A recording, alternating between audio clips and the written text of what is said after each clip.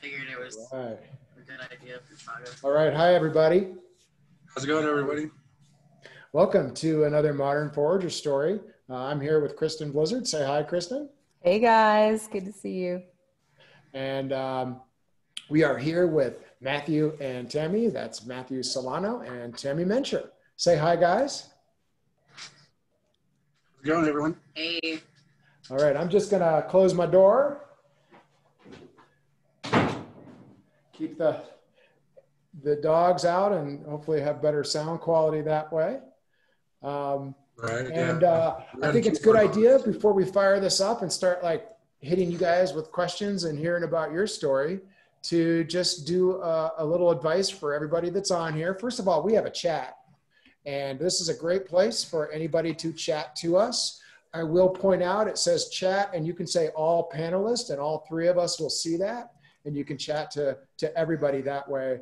Is a good way to go. Or you can chat to all panelists and attendees, which is probably even a better choice. And then everybody will see it, including the attendees. So if you want to keep it private, you could just chat to the panelists, like if you want to ask a private question, and we will try to answer it. We're going to do a recording of this. So we'll try to make it available probably in about 24 hours after we get this going. So we're in Glenwood Springs right now. It's just getting dark outside. Tell us where you are right now. We're in Erie, Colorado. It's been a fun little adventure out here, I'll tell you that. Where is Erie exactly? Erie is about 12 miles east of Boulder. Okay. And literally just above Lafayette, Colorado. Okay, so Boulder is kind of your hub there for you. I assume you go into Boulder a lot. I do, yes. Okay. We primarily did a lot of our work when it came to the restaurant hospitality industry. Okay, well let's talk about your background a little bit. I know that you grow a lot of mushrooms right now, and but to kind of get there, you've been foraging and you've done a lot with indigenous foods, and you both have restaurant backgrounds. So let's start with the two of you and tell us about your backgrounds and especially how you got into foraging, I think, first. Foraging actually started for me back in, I think it was like 2005. And I was out camping and I just got interested in the food or in everything that was around me because I noticed that there were raspberries growing on the mountainside. And next thing I knew, it just kind of blew up. I started finding all kinds of different things and researching different plants, and eventually we ended up doing mushrooms. Foraging for me actually started, I would say when I was able to walk in Tucson, Arizona. We would harvest prickly pears and creosote and things of the desert. I think I got more involved in it in one of the most unlikely places, a fine dining restaurant I used to work for in Tampa, Florida called Burns Steakhouse. And it was actually one of my third nights, and I was the new guy, so I was the guy that got pulled off to the side, and they literally dumped like 50 pounds of morels in front of me and asked me to clean them. And I'm like, wait, where do these mushrooms come from? And they're like, they're foraged. I'm like, what? This is a fine dining restaurant. We're serving, $200, $300 steaks. And I'm thinking, wow, we're collecting stuff from the forest here to serve in this really awesome restaurant. And it piqued my curiosity. And that's when I really got more involved in looking for porcini, chanterelles, morels, and those natures. Yeah, not in Florida though. Not in Florida. No, that was actually a transition. I had scooted up to North Carolina for a while and studied a lot of barbecue and got to hang out there. And there's not really where I was. There was, I believe, chanterelles kind of grew up there. But there weren't any really good bull leeks, which is what I was primarily interested in at that point in time. Not that I know of. I would ask the locals to take me out and whatnot, or I would go out by myself. I didn't want to get too lost out there, though. Okay, now I just got to stop you. I hear some beeping in the background. It sounds suspiciously like an Inkbird controller. Go ahead. It's our humidifier alarm, actually. I reset it. We decided to do our humidity a little bit higher. So because it's a little higher, it's going off right now. Yeah. It's yelling at us, telling us that, you know, we need to fix something. I'm very familiar with that sound. It beeps away. Oh yeah, it does. It you know, to me, I can almost take a nap to that sound. It's almost comforting, you know, knowing where my settings are at and, you know, how everything's going in the tent, just by certain sounds. Yeah, yeah. Okay, well, sorry, I had to jump in there because that No, that's all good. The noise was familiar. So how did you get to Colorado then? For me, well, I did a lot of traveling around. I jumped, you know, out of high school, I jumped right into traveling because I knew I wanted to cook right away. And you can only really learn so much in Tucson, Arizona back in the 90s, honestly. Tucson was really into fatty foods and big steaks at that point in time, and or lots of fried things. Farming and cultivating anything healthy was definitely not on anyone's priority. And I wanted to learn and expand my horizons a little bit more, I would go travel. Colorado was one of the places that I really loved and chose to stick around here. Yeah, yeah. Have you gone back and done much foraging in Arizona? I have not, actually. I really wanted to do that, and I know that you were actually doing a webinar about that a couple weeks back or about a month back, and I wanted to get onto that. Unfortunately, you know, life happens and I couldn't get. But when I was a kid, I found a patch of morels, and I didn't realize that they were morels you know, as a kid. And they kind of weirded me out because they were the ones that were side fruiting in like a hole covered with some pine needles. And I forget what that phobia is, where you're afraid of shapes, but it really like shocked me when I was little. So I've always kind of wanted to go back to Arizona and do some foraging and kind of hang out. We just haven't had that chance yet. Yeah, well, wait till it rains some more. It's a really that webinar is on YouTube.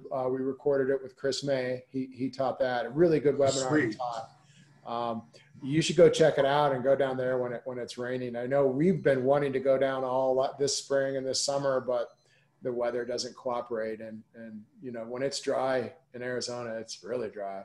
Oh, it is. And, you know, I constantly hear, well, at least it's a dry heat. I'm like, well, okay, you can't tell when you're evaporating is basically what that means. Arizona, when it's dry, unfortunately, there were lots of wildfires down there, like there were here. And it saddens me a lot, but Arizona, when it's green after it rains, it's one of the spectacular things on the planet. Yeah. It's gorgeous. It's gorgeous. There's life coming out of every nook and cranny that you would have never have thought. Yeah, it's pretty cool. Well, how did your stories kind of come together? Did it happen here in Colorado, or, you know, we've kind of heard a little bit from both of you. Where did your stories join? Well, I was born in Estes Park and kind of raised in Boulder County. So I've always been in Colorado. And when I was a crazy teenager, I used to go and run down the street mall and go hang out with my buddies. It turns out that during that time, Matt was actually working at the Cheesecake Factory. And that's how we met. He went outside to take a break, and I ended up talking to him. That was over 20 years ago. I opened up that Cheesecake Factory back in '98. I was one of the original grill cooks. It was down recently. I was almost kind of sad about that. It was the one on Pearl Street Mall. But that's kind of how far back I go. That was actually when I was a younger cook. And it's interesting because at that point in time, I didn't cook anything else other than a portobello. I was coming out of definitely bar and grill phase of my cooking experience and entering a different realm. I know a lot of people look at the Cheesecake Factory and go, really? I'm like, at that point in time, they made everything from scratch, and it was exactly that factory. We all worked together to put that food together. And as time went on, he ended up going to Florida. I stayed here in Colorado. We met back up in 2011 and then started our whole journey back over again. When did you guys find your first porcini together? That was, what, 2013, 2014? Yeah. Summer of 2014, I think. I looked at her and said, I want to go up the mountain to go find some porcinis. And she looked at me like I was crazy. She was like, I just worked a 12-hour shift. We finally have a day off and you want me to do what? And I'm like, yeah, so let's go. And we did. And of course, you find one here, you find one there, you get excited about it, and then you take them home and you cook them, and you're a little school kid, and you're like, look what we found. And she's looking at me like, are you sure we can eat these? Are you positive? I want like 10 confirmations on this. I'm like, just trust me, I'm not gonna kill you. And so I got to cook them for her and, show her the flavors of her backyard, of her land that she was raised with. And we went up the next year and we stumbled onto 50 pounds of porcinis. And ever since then, she looked at me and said, let's go porcini, honey. Let's do this. I'm not sure which one of us likes, drags the other one out the most. It almost become a, hey, you know what I'm thinking? She's like, yeah, let's go. Or vice versa. Yeah. We rarely rain on each other's parade when it comes to going out to find mushrooms. Are you guys the same way? Do you go out together and hunt together all the time? Yes, we do. Except for one of these last times, my son had finally found his first morel and he was super excited. But we went looking for more morels because we found one. And my son and I ended up disappearing for a second. So now we make sure we check in with each other a little bit more often because we were missing for about, 45 minutes? Yeah, it gets, it's the spots that we go to, we tend to go above and beyond the call of duty. We'll do some it's my philosophy that I haven't really put in a good day unless I'm bleeding somehow, from tripping over stuff or whatever, crawling through bushes. So we tend to hit those 11,000, 12,000 foot, summits. We tend to be in some bear family's backyard. I think time over a mile marker 40 off the peak to peak, there was a juvenile mountain lion kind of hanging around looking to see what we were doing in his backyard. So if people disappear, then I get a little bit nervous, but other than that, we know these hills pretty well. Yeah. We always take with us little inexpensive, cheap, short range walkie-talkies. And I feel like those are our most important safety device. It seems like they work great. And now I think I'm going to agree with you on that. Yeah. I like to give them when we take people. I feel like usually it's the person we're bringing that I'm worried about losing, and I make sure that person has one as well. And I love the little walkie-talkies. Oh, definitely. Some of our more sacred family spots, like, maybe out to peak on, some of those pull-offs, we know them pretty well, and it's almost like our backyard, and we'll yell oi or whatever, kind of do it the rustic old way. The old school way. But we're expanding now when we're mapping out new territory to kind of go hang out in, and I think those short wave walkie-talkies are going to be perfect. Yeah, they're great. Give me just a second, guys. We just had somebody ask how to get in to this. They're having a hard time getting getting logged in. Let me see if I can help with that. Did I unplug that to control that BP? Is that going to drive people crazy? It's all right. Don't worry about it. Boy, that's kind of hard to do on the fly, to send somebody a link to the Zoom webinar. Yeah, Kristen, if you can do that, I think if you can just post in the link from the Facebook invite, that should work. I don't think that we're streaming right now live. I don't know if that's working. Yeah, and I will send you a link. Let me do that. Here it is. Here's an invite link. All right, sorry, I think we're good. Hopefully that'll get out into the world now. So you guys started, 2013 finding porcinis, and you're working in restaurants. I think there's a couple of interesting threads we want to really find out more about you. One is the idea of kind of indigenous foods and what you do there. The other one is foraging, and then the third is cultivating. Which one of those three areas do you think we should talk about first? Well, I mean, it's foraging. I think we've kind of touched on that. With us, foraging isn't necessarily something that we plan to do. It's just that when the spring hits, we're already packed and ready to go. And if we don't do it, it unbalances us. It's thing that, like the whales migration, that just comes naturally. We want to be up there finding fresh ingredients. We want to be up there with nature. It takes us out of like the city environments and the rural, the suburbanite environment out here, and it puts us in our own element, where we're at peace with nature. And so that's kind of just one of those things that we do as part of our lives that I don't think we could live without doing it.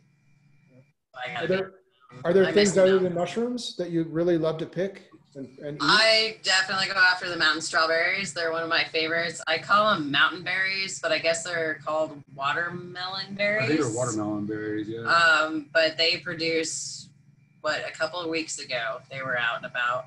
And the raspberries that I grab up, the raspberry leaves, so I can make raspberry leaf tea. And I kind of go all out. There's a type of, currants. There's a type of quarters that I like to pick that I add to my my salads in the springtime. Okay. I'm pretty I like to keep a diverse food picking. We've did a lot of, we always do a lot of asparagus is probably our favorite non-mushroom. And this year we really went after nettles. When we couldn't find the morels, we kept finding nettles, and we really like those too. Oh yeah, I love nettles, yeah. I haven't come across a patch of those, but I will. And as soon as I do, I'm going to make a whole bunch of nettle pesto. Like, that's one of my favorites. Mm-hmm. That's what we do with it too. Kristen makes some good pesto. We have Linda McCormick has a question. In Colorado, is there an elevation range that is better for finding mushrooms, or does it depend on the type of mushroom? She said, I'm new to Boulder County, and if it's so dry here, I'm wondering where best to find mushrooms. And I'll let you guys start on that one. What would you tell her in Boulder? It really does depend on the type of mushroom for elevation. There's so many different variations. Like down here in Erie, I find oyster mushrooms all the time. We found a puffball actually out in Longmont a few weeks ago. And it really just depends on the rainfall that we get that year and what type of mushroom we're looking for. If we're going for the porcini, we're definitely climbing for that one. Yeah, it's for sure. It's elevation with season. Yellow morels down around the creeks and the riverbeds, and you kind of that's like May, early June. Yeah, that's May, and then you start working your way up in elevation with species of morels and different oysters popping up as the time goes on. Rain has been horrible this time of year around the Front Range, the fires, over the smoke here in Erie.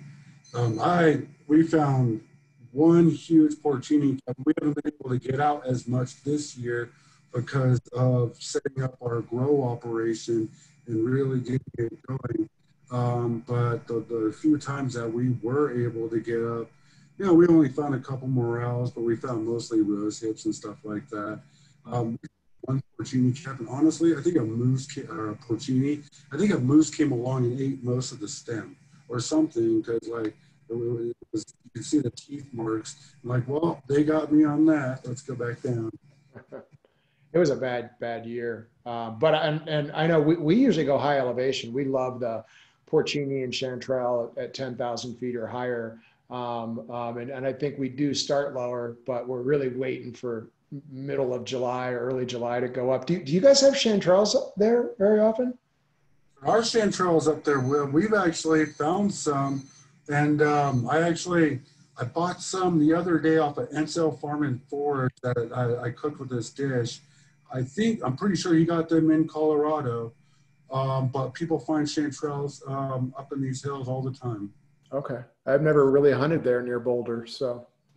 I think somebody found a blue chanterelle, I think in Gilpin County. It was Gilpin County, yeah. Yeah. That's on our list too. Yeah, Kristen said we only found 3 porcini this year. That sounds about right. That was a tough year. That's bogus. Yeah, that's rough. We travel around a lot though, so we were able to get our fix in some other parts of the country. Thank goodness. I saw that. Yeah, I'm jealous. Yeah, we're web designers by trade, so it's kind of easy for us to hit the road and work while we travel. As long as we can get a cell phone signal, a little Wi-Fi, we can follow the rain a bit, which is nice. Yeah, I envy that. I got my head buried in cultivation right now. That just became an obsession. You know, let's talk about that. I love to cultivate. I started 2-3 years ago. And I've got I do a lot of different species, but I don't do much of any of them. I'm not like a commercial cultivator. Once I grow it a couple times, I'm kind of like, yeah, that was fun. And I don't do it much in the summer. Really, I don't do it at all. And the reason is you kind of have to be there to tend your crop. And so tell us about your cultivation operation. Sure. It started out about 3 years ago. I went to go see a mycologist named Jim Stack, and he was doing some inoculating class to introduce people to mycelium. And I got my kid Jason with me, and I guess having a kid with you is a ticket to free spawn or something. But at the end of the hour, after he told us some basic things, go home with coffee grounds and whatnot. We ended up with like over a quart of pohu spawn, blue oyster spawn. Now, Jason's got his handfuls.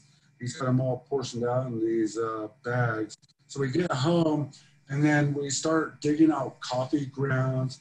We start hitting up Starbucks for coffee grounds and whatnot, digging out cardboard boxes and stuff at work from our work dumpster, our recycling. And so we did this basic pasteurization with the cultivating side or the inoculating side, and we grew oyster mushrooms. And Jason and I looked at each other, and Tammy looked at all 3 of us are just kind of staring at these mushrooms as they're growing. And we're like, this is really cool, and I want to do this more. Mm-hmm. Cat came over and ate them. And the next morning, I found the disaster of scattered mushroom pieces. And I looked over at the cat, and he's sitting over at me with this proud look, like, where's the rest? And I'm like, I knew at that point I wanted to grow. So I got a little bit more lesson off of Jay, some more basic inoculating techniques. And then we started ordering spawn, and it kind of evolved from there.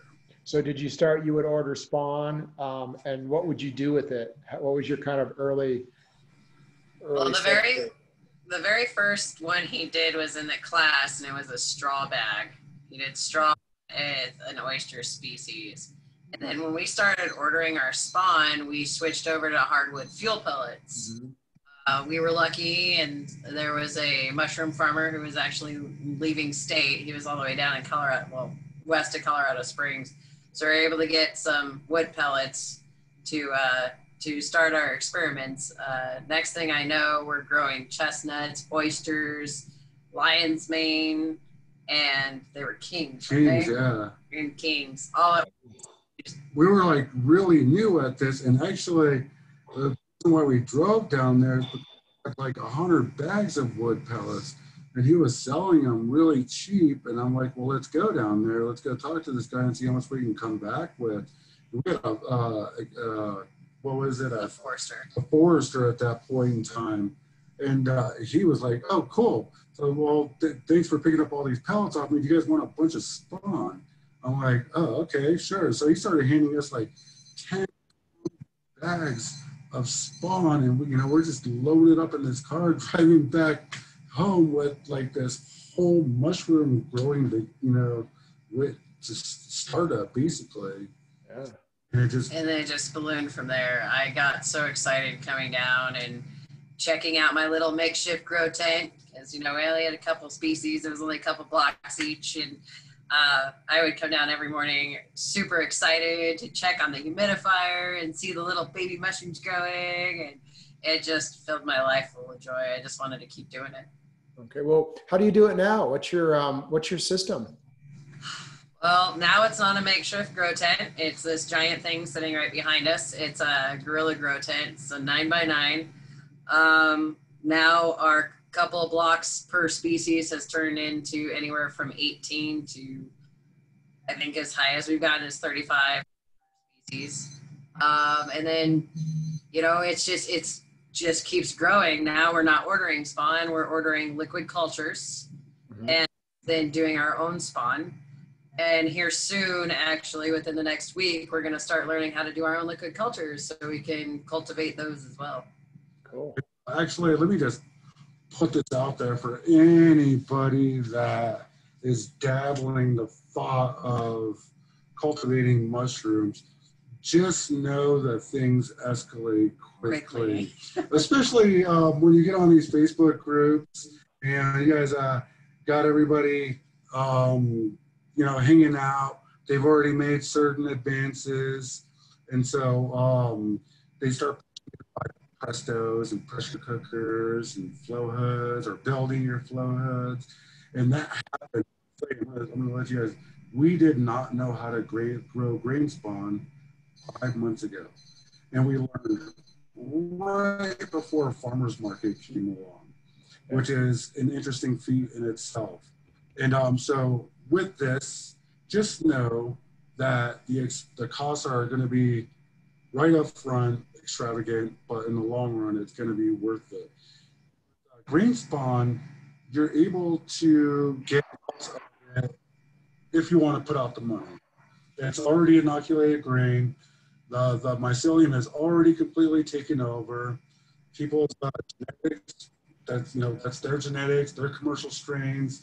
They harvest the species out themselves. With liquid cultures, it's a liquid media.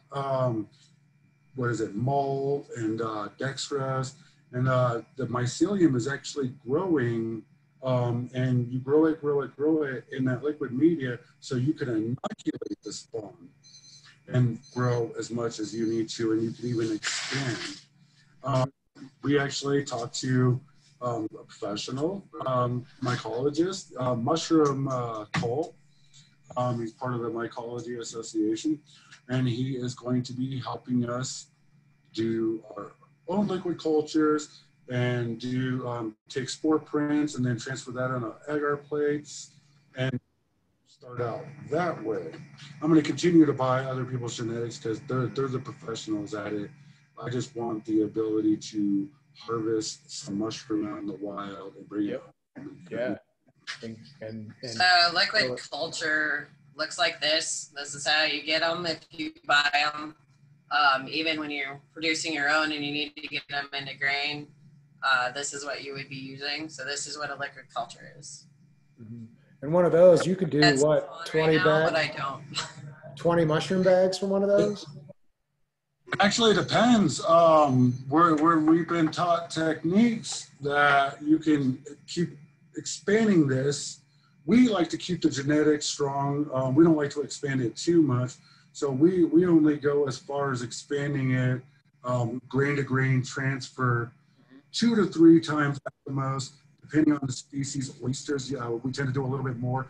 They have more of that wildness to them. So their genetics tend to stay a little bit stronger.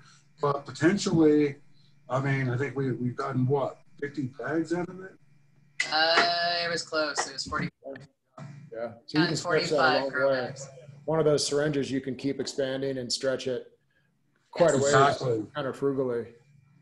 Okay. Yes, sir. Where do you get your syringes from? Right now we're getting them from the Mycelium Emporium. Yeah, me too. Mostly, not always. Yeah, exactly. Lenny's great. He's been doing it forever. I trust his experience. None of his cultures have ever, failed us. And the man knows what he's doing. I wish I had his knowledge, honestly. Sometimes we'll meet up with other people. They're like, hey, check this out. I got this for you if you want it. We met up with Miyako. I think that's her name. She actually she harvested a field bluet out here near Erie in Louisville. Oh. And so we are going to take that field bluet and we're going to get a tissue sample from it. And we're going to practice our agar transfers and making liquid cultures. Bluets are one of my favorite mushrooms. I don't know if you guys have ever eaten them. But as anyone ever gets a chance to eat those mushrooms, they have a really nice texture to them. They hold up in cooking, nice umami taste. Nice. Yeah. Yeah, except you kind of got to grow them like outside in your lawn, don't you? Yeah, you can. Those are, as far as I know, those aren't sawdust. You have to prepare wood chips and all that a year, and that's not a beginner species. Yeah, pine needles and leaves and a big pile of compost out in your yard. Yeah. That's one of the things that we like about all of this is that all the different species of mushrooms have their own little quirks to them. They have their own little personalities. You discover that real quick when you're watching the mycelium grow and how it's growing, especially with oysters. They're vicious. And we just inoculated some shiitakes, like, I think, just 2 weeks ago. A little longer. A little bit longer than that. Show us that. Yeah, show us what you're looking at there. And our bag is already going through this metamorphosis called popcorning. Yeah. And the shiitake takes over the whole block. These are 10-pound blocks, unsupplemented. We find that shiitakes generally don't care about the supplement. A lot of people put bran and some other things in their blocks to kind of help the mycelium expand. With shiitakes, we tend not to because they grow on wood. That's what they like to eat. And obviously they have no troubles eating the blocks. So after a while, they go through this metamorphosis called popcorning. And the more they do that, the better. And they start turning, kind of a blackish color. And it's arcing up, basically. That's what the term is called. And when I first started doing that, I almost started crying because I didn't know it was supposed to do that. I'm like, why can't I grow these things? I really love shiitake. No, if you're going to attempt to grow shiitakes, just know that the bag is going to do some weird things. Watch Gremlins, and you'll get kind of a clue. And when I did that, shiitakes took like 2 months in the bag like that before I could even put them in my fruiting chamber. It was it is a 3-month process for me, and maybe it was just the kind I was using. Sure. I think we kind of did like an over inoculation on these guys, just getting extra spawn, so it just kind of blew up really quick to the white, which the last one that we did, the mycelium didn't eat near as fast. Yeah. Actually have one shiitake that's growing inside the tent right now. I'm trying to figure out the best way to try to do a tour inside the tent. Yeah, good. Because I would definitely involve picking up the projection right now, and that might be interesting. We show everything that we're doing. I mean, people spread the knowledge to us. We spread the knowledge as we're cooking and selling to the farmers market. We're not shy with what we do. We'll post it on Facebook. We'll post it on our own Instagram post. So definitely, we're thinking about quite possibly doing some workshops here very soon to teach people or get them up to the point where we are if they want to be, or if they just want to like inoculate some logs, in front or backyard. Not everybody wants a big old grow tent in their basement. We're just kind of the extreme of that. Just know that. No, you're not. No. We're not. Everybody wants one. Everybody wants one. Oh yeah, because we were pushing the Prestos right up front, and I'm looking at them like, a Presto? No, I'm getting on the All-American side, And that's what I did. I've been looking for an excuse to get one of those pressure canners for a long. They're like $300, aren't they? 350. We got the 30 quart ones, and we bought 2 of them. Nice. Like I said, when we dive into something, we dive head first, especially me. I'm a chef, and I don't know if people. I don't know how many interactions people have with chefs, but we love overkill. When we do something, we do it all the way, or we just don't do it. Yeah. So you're growing shiitake. So I assume you're in your room, your colonization room right now. Show us what else you have in there. What other species you're growing now? I bet you got some oysters. Species. See, this one's nice and pretty right now. So this one we just did 3 days ago. 3 days ago we did this one. So this is our chestnut blocks that we're doing right now. They take a little bit longer to inoculate than like the oyster species, but they like the cooler weather. So we're really hoping the weather's going to calm down a little bit. Mm-hmm. But that's the 2 that we got going right now. A lot of our future ones are actually in the liquid cultures right now. We gotta do some PC. We are in the middle of going through and taking a look at our incubation room. And I think we're going to build a frame and put some paneling up here within the next month. We got somebody, a mushroom cult was nice enough to lend us a hand. He's going to come down here this weekend, kind of take a look at what we have going on. We're going to put some fresh eyes to this because sometimes when you bury your head down into something, into a project that you're doing, and you build it, you get to a point where, okay, I need fresh eyes on this because I'm kind of stuck in my own head on this right now. Yeah. I have, the people out there that are involved in this heavily kind of take a look at what you're doing and give you fresh ideas. And so on top of that, it's we like to clean our tent regularly. And so we're getting ready to go through a thorough cleaning on that. So I'm flushing out the rest of what I have in my tent right now, our tent. And we're going to go through all the racks, get them all completely sanitized, and basically restart with the cooler weather species like the chestnuts. We have kings in there getting ready to flush. They like it a little bit cooler too. One of the things cultivating, you have to keep the temperatures kind of at a happy medium for a lot of the species. Kings like it a little bit on the cooler side. It's just look at it as a mathematical equation that you're constantly balancing. And just when you think you're almost there, something comes around and makes you think about other things you didn't think about. Yeah, I've had really, I have not had much luck growing the kings. I've tried a few times, and really kings and maitakes have both thwarted me. I got some of Lenny's black pearl kings last year, and they were really easy to grow, and they were like oysters. They were foolproof. And they have a lot of the same qualities the kings do, and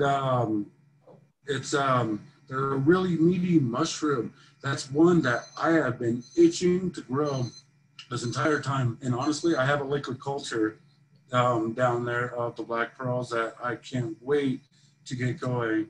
Oh yeah, do it.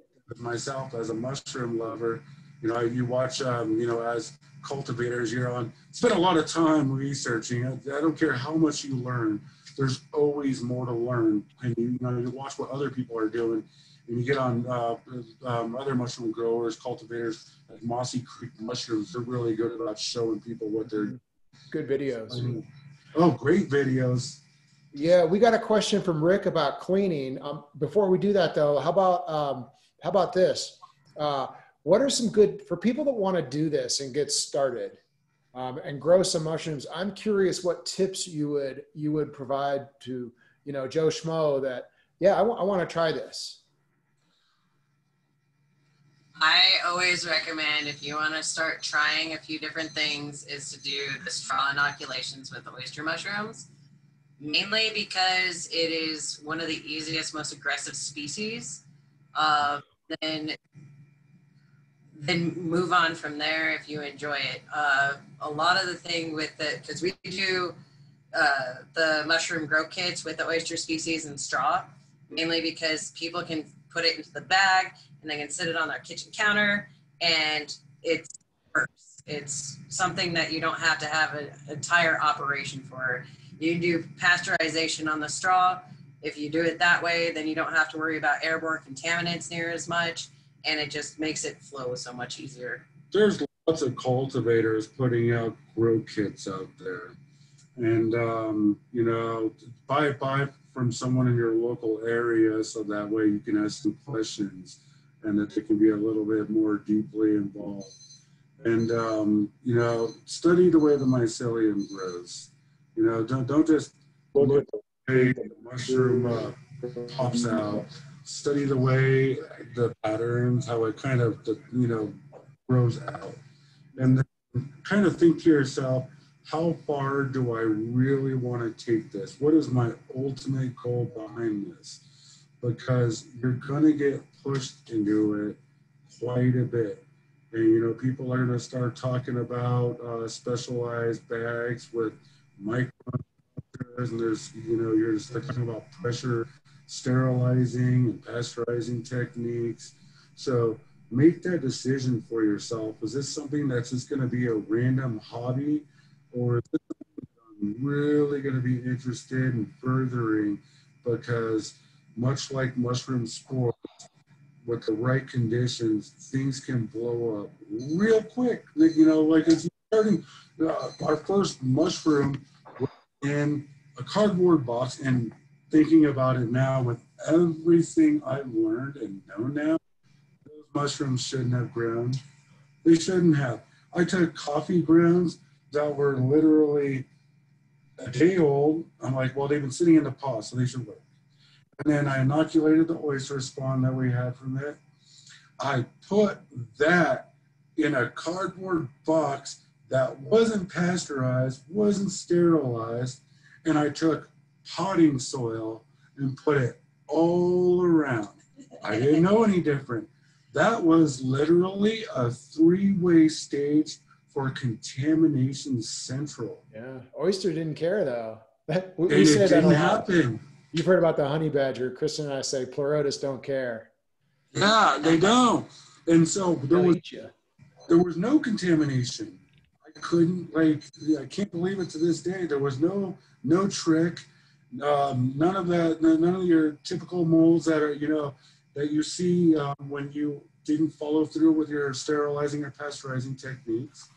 And they grew big, and they actually started eating the whole box. The whole box started just becoming one myceliated mat. Nice. That's how we got started. We looked at each other and we're like, this is cool. How far are we going to take this? And then next thing you know, we were on the All-American website, and we were sourcing a flowhead. And yeah, I would tell people that we're starting, like you were saying, it's really nice if you can buy some mushroom blocks ready to go, and maybe, you know, try a couple different ones. We didn't have any locally. I ordered them online from Mushroom Mountain, and had, you know, lion's mane and oysters and maitake. I think I got that from somewhere else too. And that was fun. For the first couple months, I just did that and then went from there. But that's a nice way to start, like you were talking about. Get some mushroom bags from a local. Now, let me jump into Rick's question here to back up. He said, how do you go about deep clean with such large equipment? Is it a cleaning solution, or do you do a heat sterilization? We actually have, we have hydrogen peroxide. We have 70% alcohol. We also use a 70-30% vinegar solution. Yep. So it's definitely multiple cleaning agents out there, you know, to help you out with that. we'll basically shut down the tent, pull all the racks out. We'll yank those outside and spray them down and scrub those down, bring them back in, kind of hit them with the alcohol and, you know, make sure we're not carrying anything back into the tent with them. Most of our intakes have filters on them. We're actually, hopefully, anytime now, we have some new intakes coming in. These are going to be air conditioned from AC Infinity, and it comes with a whole kit that we could put a probe in the tent to monitor everything. Humidity, heat. They're supposed to be able to do heat as well, so that would be awesome So during the winter. Your job isn't growing mushrooms. Your job is cleaning. You have to get used to it. Your job is sterilizing, pasteurizing, cleaning, wiping down, day in, day out, every 5 to 10. Like it becomes obsessive compulsive, and then hopefully, mushrooms are a byproduct of that. So I did get my phone set up so that we can go into the tent real quick. Oh, great. I am going to go with my mask so that I don't inhale a whole bunch of spores since we have some things growing right now. So give me just 1 sec. Yes, talk about the mask there while she's putting that on. Tell everybody what she's doing. So this is the mask that I use. Mine's a little bit overdone on the filters. I have vapor filters on my mask. It keeps the spores, which mushrooms, we all know, produce millions and millions and billions of spores. It keeps them from going into my lungs. And so, with that, never, ever, I mean, you got to also take that into consideration too. You know, if people have breathing asthma or, you know, any health conditions in your house, is the mushroom spores going to be, because it's unavoidable, you're going to get some. Not everyone can be 100%. You know, we try. We actually have hooked up another 6-inch fan to kind of help us pull out excess spores just in case some got released into our lab, or, you know, this is basically our basement that we turned into a grow off. It was unfinished. Okay. So she just cleaned her feet, didn't she? I did. She did, yes. So that's one of the biggest things is that we take every precaution possible not to bring contaminants in. It happens eventually. Your blocks basically are ticking time bombs for contaminants. Your basic goal is to get as beautiful and as much flushes out of them as possible before they turn over to contam. And then once at that point, those blocks become compost for the farm. Okay, here, see if she can, I think she's going to take over here. Let's see how it goes.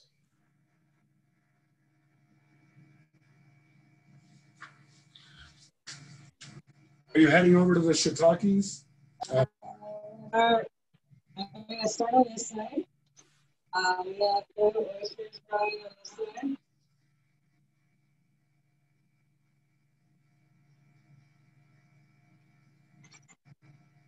And then we just harvested most of our lion's mane today. So this is what we have right now. This little guy is going to end up growing to be about this big. Oh, show them that. So we have this little one right here.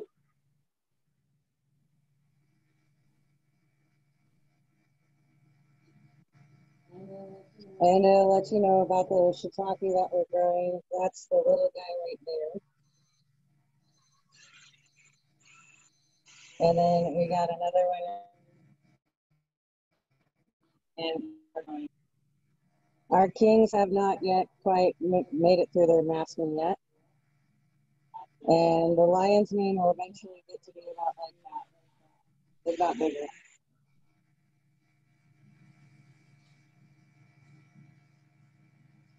Nice, that one looks almost ready to go. Oh, I'd like to think so, but honestly, I think that one might wind up being a 2-pounder. When you're growing and you're looking at an inoculated block, when the mycelium, especially in the Hercian species, starts really building at the top like that, most of the time it'll kind of look like this. And then it'll start fruiting where you expose it to the oxygen. Really just starts building up that myceliated mat. That's when we notice that it's eaten a lot. That's when we notice that, you know, it takes its time. It kind of builds up, and then it really pushes out those 1 to 2 pounders. Okay. Now we have a question from Linda. Thank you for that little tour there, Tammy. No worries. And she has one about her indoor blue oyster mushroom kit that had bloomed 3 times indoors, and then she transferred it to a garden bed outside that has wood shavings, coffee grounds, and cardboard. Which, by the way, that's I save all my blocks all winter. I just leave them in my garage, and then I took mine and I just laid them out in rows in my garden and put straw over them, and my sprinkler hits them once or twice every day. And I'm surprised they spend the summer kind of shooting up more mushrooms, often all summer. And then I move them to compost.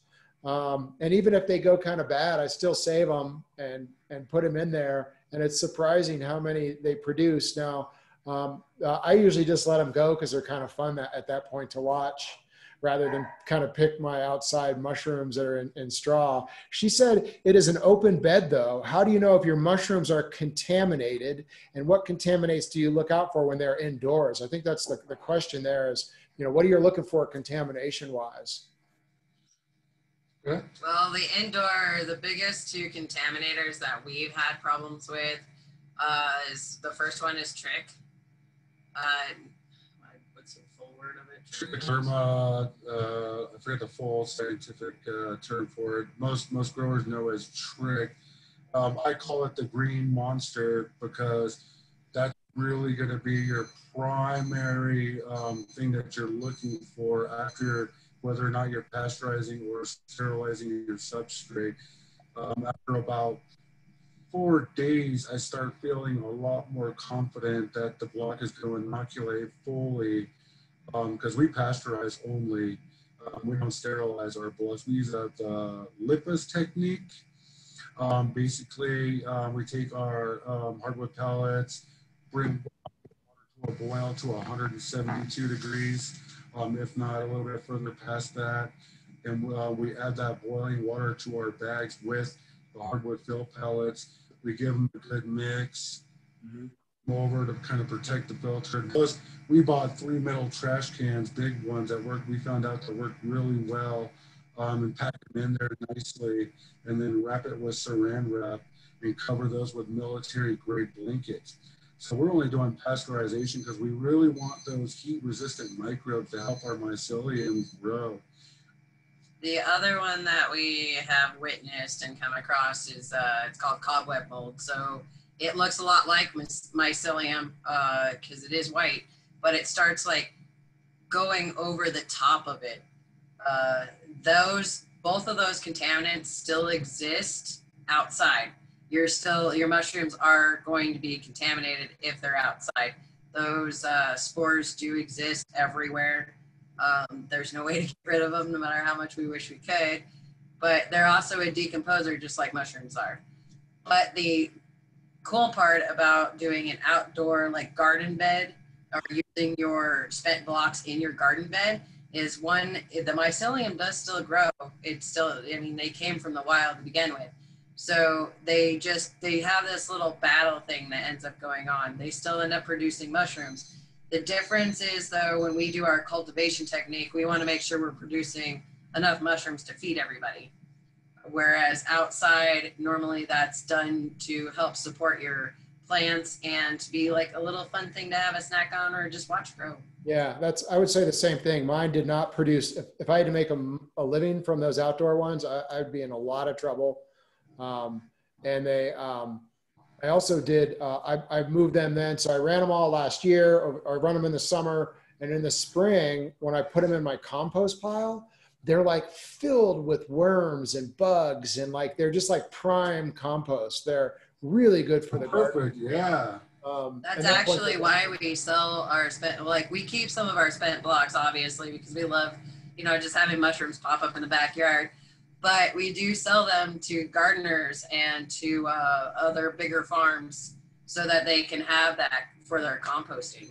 Yeah. So Linda clarified she was interested in the outdoor contaminants. I think the answer is that's just, you can't really, they are. Can't control it, Bob. I think the biggest thing that you can do, I think that is, if you want to give your outdoor beds a little bit more success, I would pasteurize the wood chips, inoculate them with the oyster mycelium, or what you're planting, and letting that mycelium grow as strong as possible, and then plant that outside. That's going to give your outdoor grows the best possible chance, because once you put them out there, it's a war. I mean, like, we don't know what they're, there's everything and anything out there. But mycelium is a very aggressive one, and they tend to be the winners in most battles. People do the outdoor oyster beds that they make specifically out of straw itself. But again, it's a pasteurization process to help protect the mycelium. You don't want to sterilize that. One of my favorite inoculation techniques for outdoors is logs. It's a little time consuming. You have to keep the logs kind of somewhere safe for a little while, encased in like a plastic bag and a little breathing pore. But it's really worth it if you inoculate wood plugs in those logs and let that mycelium just kind of hold in there. It could be 6 months, it could be a year. You check on your mycelium and make sure they're breathing and whatnot. And then as soon as you pull that, that whole log is inoculated. And then you can place that in your backyard, kind of like halfway in your soil.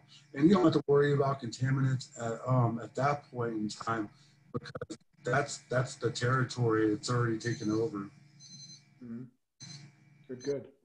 We're kind of getting near the end here. Can we jump over? You made some food to share, and I have a picture too. I wish. Yeah, let's shoot the picture. Okay. But I made an indigenously inspired dish. It's a little bit rough to see, trying to get up to the camera. But it's basically seared coho salmon finished in the oven with Peruvian roasted style potatoes. We bought some chanterelle and lobster mushrooms from Intel Farm and Foods. And I took the pumpkin puree, smeared it on the plate. And then we took some dandelion greens, and I made a maple mustard vinaigrette. Made sure the skin on there was nice and crispy.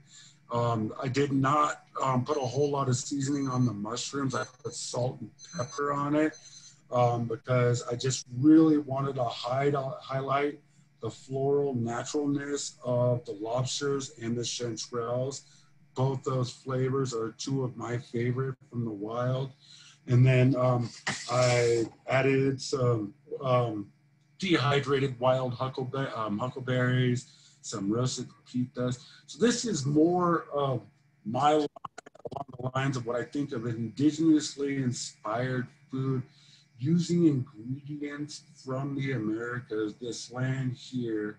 There are lots of indigenous chefs out there like Sean Sherman and Brian Yazzie, Nephi Craig. They're sporting their cultures. They're farmers. They're foragers, and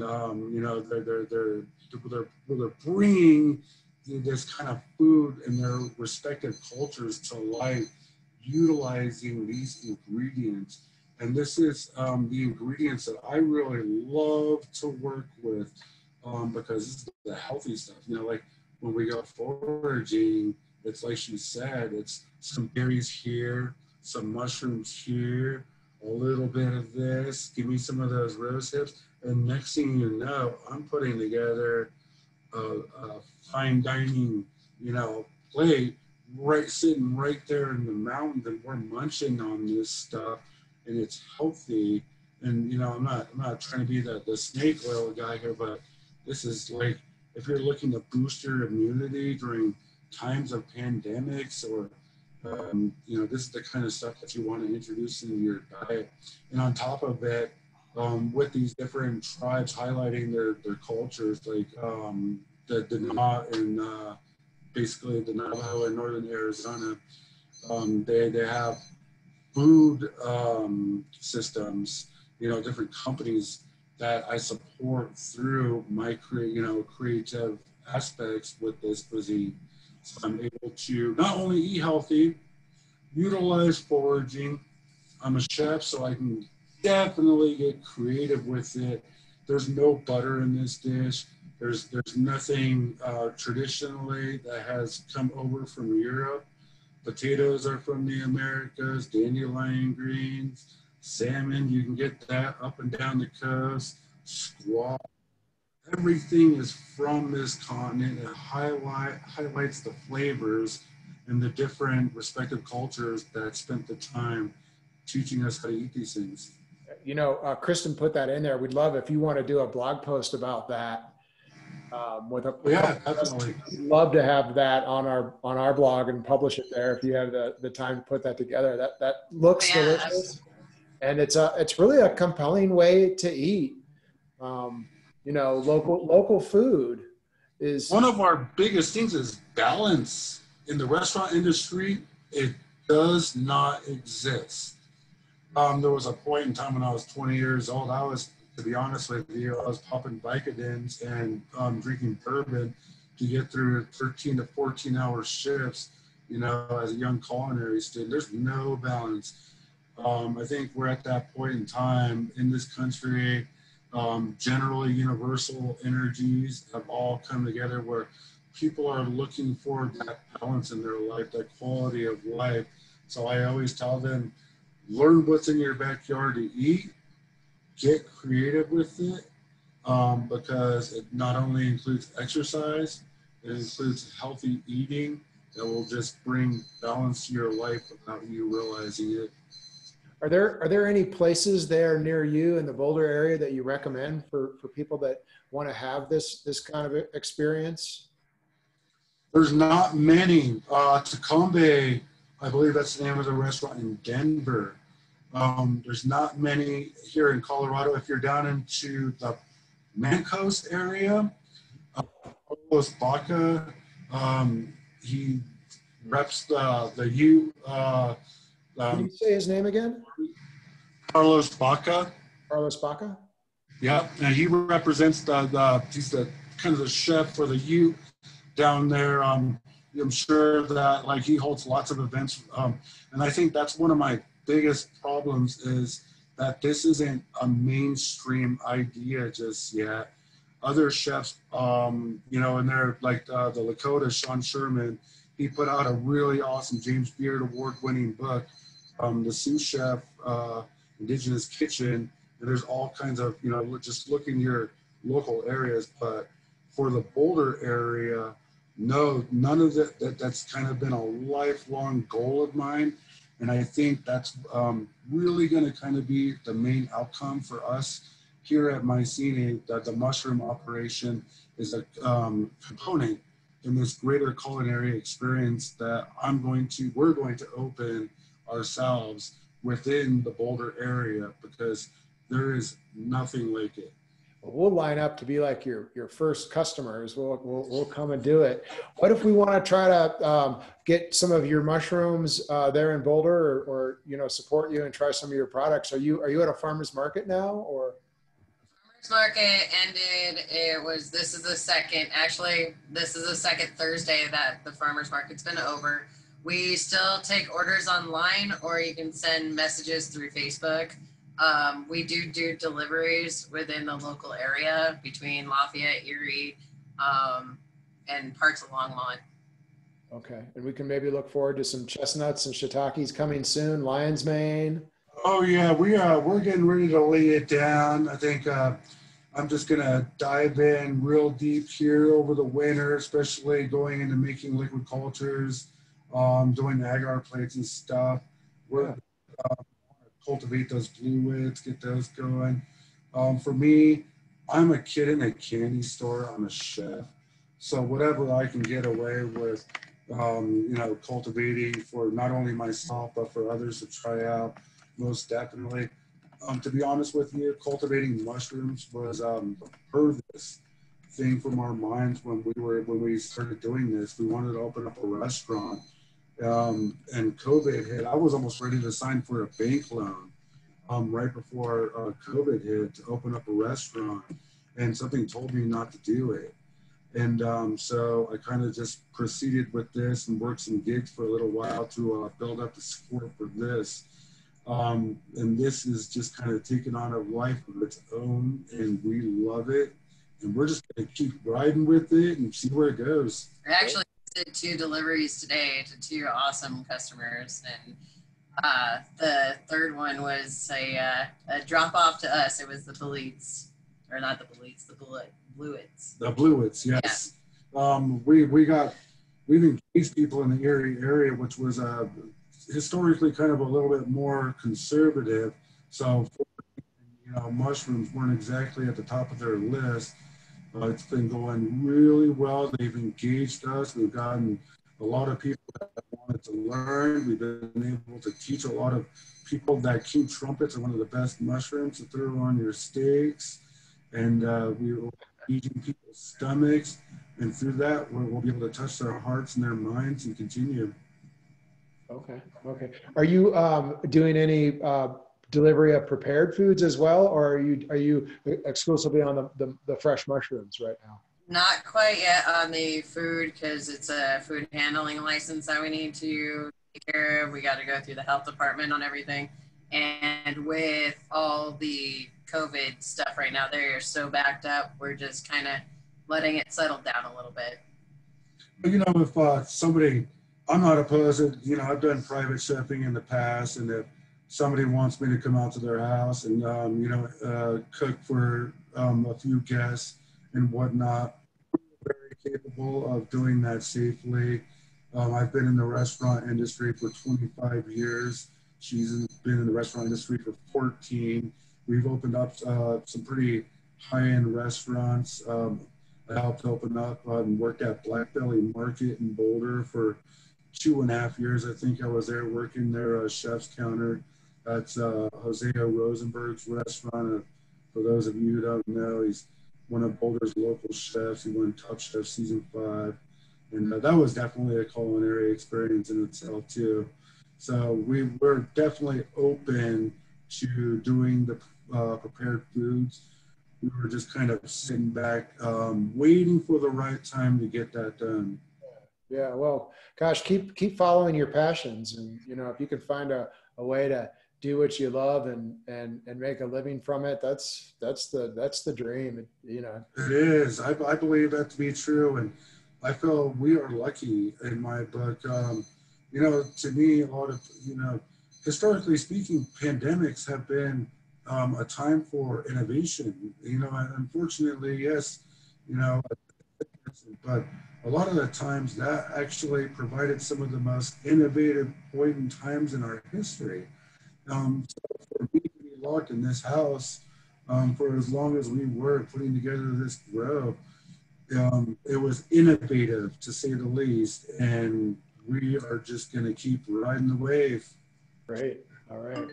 I think we'll sign off here, and let's stay in touch. Maybe offline. I'd love to talk to you about your cultures, and maybe we can do a little swap on a few genetics down the road if you're interested. Because I'm big time on that one. We've been waiting to look. Thank you guys so much for doing this. We've been waiting to hang out with you guys and hopefully in person on some level. Yeah, certainly. We'll be out pretty hard here in the spring and late spring when hopefully the morels come up, and hopefully we'll be chasing some burn morels around western Colorado here once the rains come next spring. But otherwise, if we're out in Boulder, we'll make sure we give you guys a call and try to hook Keep up. spreading the spores, spread the love, stay passionate, enjoy life. It's too short to not love it and just enjoy what you do. Thanks for all the attendees. I see a lot of you in there signing off and saying thanks. That's awesome. I'm glad you guys came in today. And we do have a couple of new webinars coming up next week. We're talking with Zach Zachary Mazzi, and he's in Thailand right now, and he's a super talented chef, and he's loves mushrooms deeply. That'll be a fun conversation. And then the week after that, we're talking with Joseph Crawford, one of our friends we've known for years, and he knows a lot about matsutake, and we're going to do an entire webinar on nothing but matsutake, which is exciting. You're definitely gonna see us, because we found I love those guys. Yeah, we found those guys up in these hills, so I'd love to see that. Yeah, we love that. That's one of our favorite mushrooms, certainly one of mine. So if we don't catch you there, we'll catch you offline anyways, and hopefully see you both in person soon. Thank you. Thanks a lot, Trent. Thank you, Kristen, for everything.